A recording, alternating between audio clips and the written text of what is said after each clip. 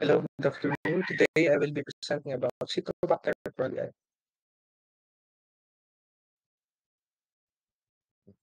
Citrobacter freundii is a gram-negative bacterium found in the environment and human or animal intestines. It belongs to the Enterobacteriaceae family and has distinct characteristics. Disease and pathogenesis.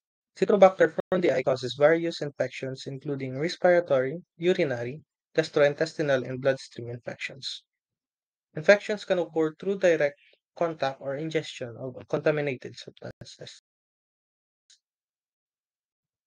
Diagnosis through blood, urine, and stool.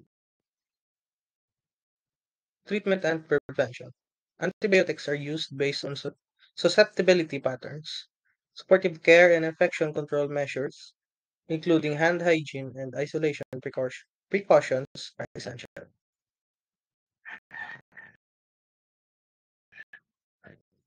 Thank you. That's all.